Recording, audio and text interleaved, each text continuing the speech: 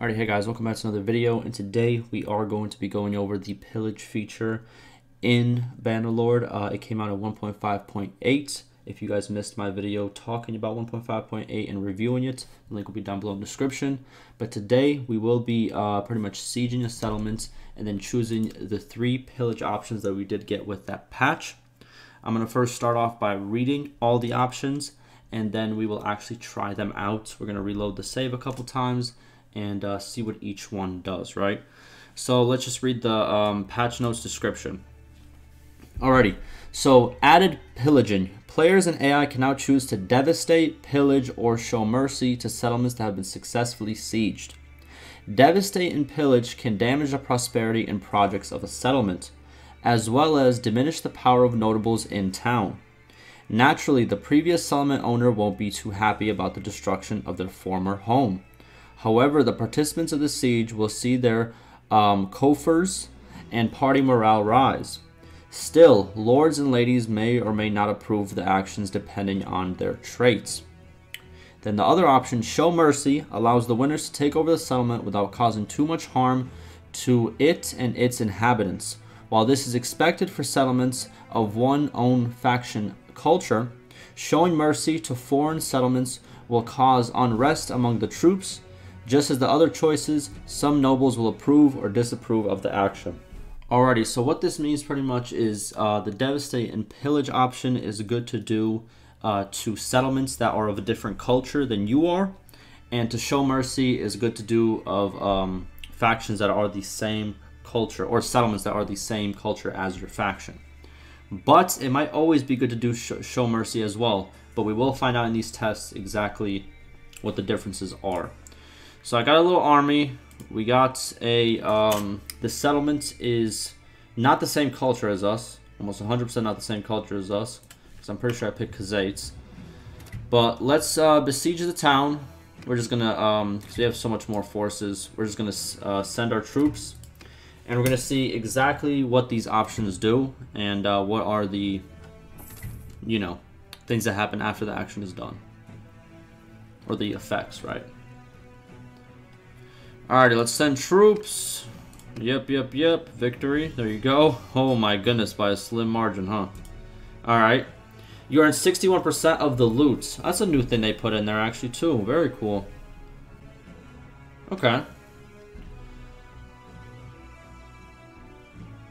Alright, we got our prisoners. Don't really care about that. We're just here to see what happens. We have a lot of loot. The loot change, how much we get and stuff. Oh, this looks regular. Okay. Here it is. So here are the choices. So, has fallen to your troops. You must station a garrison here to defend it against enemies or who may try to recapture it. Alright, so here we have the options and we also have what they will do. So we're going to read one of the options, do that option, see what the consequences are, and then we're going to reload the save and do the next one, right? Alrighty, so Devastate. To devastate, that will cost 22 influence, and we will convince 2 merciful leaders of this action. Prosperity loss, we will lose 9 prosperity in the settlement. Total building levels reduced, 0. Okay. Loyalty will go down by 30. Notable powers will be halved. Relationship with settlement owner, which is Menteus, that'll be negative 30, and then the party morale change will be 20. Army gold gain will be 139. Party gold gain will be 85. Interesting. So if I would have actually done this like how I was supposed to, and had a lot more army, I would have got, this number would have been way bigger. But since I literally only have like what, 64 troops left, that's why that number is so low. Okay, let's do it. Okay, so it's decreased. Alright, all that happened, and some people are not happy, obviously, right? Okay. And we get to keep it like always, and now we're in here. We wait some time, and it's the same as before. Interesting. Okay. So now I'm going to reload and see you there. Alrighty, now we are back, and let's try the middle option. What happened here? We got some wars happening, huh? Okay, but we do not care about that. Let's besiege the town. And we're gonna send troops again, obviously. Don't wanna waste anybody's time. Just wanna, you know, get the info. Alrighty, now let's send troops. Boom. We got 88 now. Okay, there it is. Okay. Got all that. Floating head. There it is. So the middle option. So the middle option looks like it will never cost influence, right? Okay. So the middle option is Pillage. So this will lose 7 prosperity. Okay, so a little bit less than Devastate. Total building levels reduced 0. I think this place doesn't have that much upgrades. Maybe that's why. I don't know. Or maybe that's kind of bugged right now. I have no clue. Loyalty is minus 15 instead of minus 30. So kind of half of that. Notable powers, again, only cut by 25%, which is half of the 50% from Devastate. We lose 15%. Okay, so it's literally just like Devastate, but you don't pay any influence, and everything else is halved. Like all the the morale changes 10 instead of 20. The relationship, the negative relationship is minus 15 instead of minus 30. Okay, so it's like a light Devastate, obviously a Pillage. I think this is supposed to actually show you, not show you. I think this is actually supposed to be what we used to always do. Regardless, right? Every time we took over a settlement. But not really, because obviously some of these values did not exist before. But okay, let's pillage. We lose some relations. We only lose relationships with him. Devastate, we lost relationships with a lot of other lords and stuff. Which makes sense, because this pillage thing didn't cost much influence. Therefore, it was kind of like the normal thing to do, right? And we wait some time, and it's just the same as before. Okay. When this first came out, I thought that like the Devastate option was not going to let us keep the actual town. That it was kind of more like to humiliate the enemy and stuff, right? But I might be mistaken. Let me just manage town real quick. No, these have all level 3. So I'm wondering why the Devastate didn't actually give us any levels down to any of these projects. Interesting. Maybe it's because if you have a, maybe it's based on how big your army is after the siege. Interesting. We'll do one more test at the end where I actually do the siege how we're supposed to, and see if the numbers increase, right? But I will see you guys. Alrighty, well, now let's do the third option and see what we get. Let's besiege that. There we go. Okay.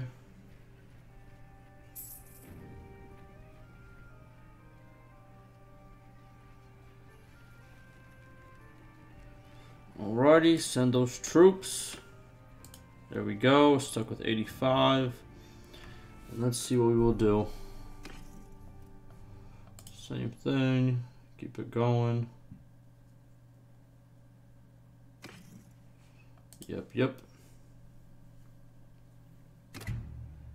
Okay, so Show Mercy costs the most out of all of them. And we need to convince 3 non-merciful leaders of this action. We will lose 3 prosperity, and our party morale will go down by 15. So you don't gain the gold that you would gain from Pillage and Devastate. You don't lose any relationship with the settlement owner. You pretty much keep the loyalty, and the nobles still are going to do great. And just the only thing is some prosperity will be lost and some party morale. So let's do that. But if your party morale is already over 100, you're still good, you know? But okay, and obviously they're still going to disagree with you. So either if you devastate or if you show mercy, you're going to have multiple lords disagree with you. So pillage is like kind of like the safest option, I guess. But which is kind of like the normal option we used to get before. without actually having the option, but just, you know, that's what usually would happen. But now you do have the option, and it's the same as before. Alrighty, so now the next one that I do want to do, let me pause this real quick. I'm actually gonna go play it. I'm gonna play it off. I'll probably fast forward it too, why not? We'll play it, and we're gonna see if, oh, there's some banners all over the place. But we're gonna see if the number of people that are left at the end actually influences how much gold and stuff we can gain. So I will see you in that one.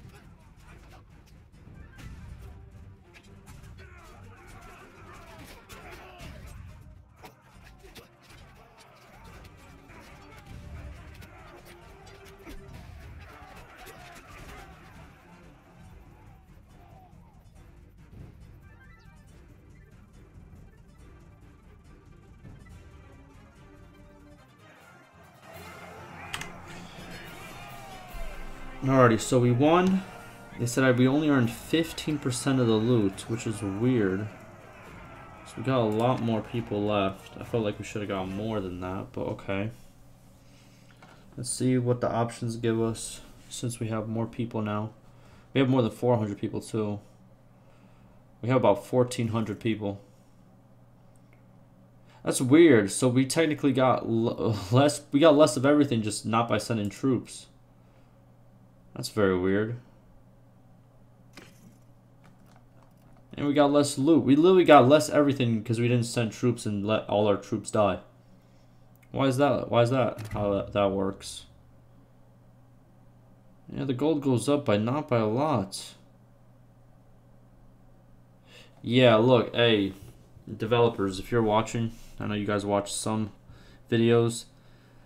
The how much gold you gain from choosing these options is way too low, and the loot is just yeah, those need to get boosted ASAP, as soon as possible. How much gold you get, because that looks kind of wrong. But it does increase a little bit because I have more people. But when I had 80 people and right now when I have 1,400 people, I saw maybe like, I don't know, a 20% increase, which is not, you know, the biggest thing in the world. We choose that. Yeah, same thing as before. Interesting though, but since we did have more people now, the town projects did, what do you call it? Okay, and we destroyed some daily stuff as well. Interesting. Okay, so if you have a lot more people left after, then you have a bigger chance to destroy more. Interesting, okay. Now, since I'm the owner for a little bit, yeah, whatever, I don't care. So let's see how those destroyed projects actually look. Okay, whatever. Now, they said this was destroyed, but it's still here. What? As you can see, this has gone down. This has all gone down all the way to 1. And this has gone down as well. Okay, so if you have more people, you have a bigger chance to actually do some damage here. That's cool. They said this was destroyed, but it's not. It's still here. So I don't know how that works. But, yeah. There you are. I actually never noticed this before either. Interesting. Oh, that's a very cool little thing. Cool. Alrighty, that's going to do it for me. Interesting new feature. I like it. Let me know what you guys think about it. And I will see you in the next one. Stay safe.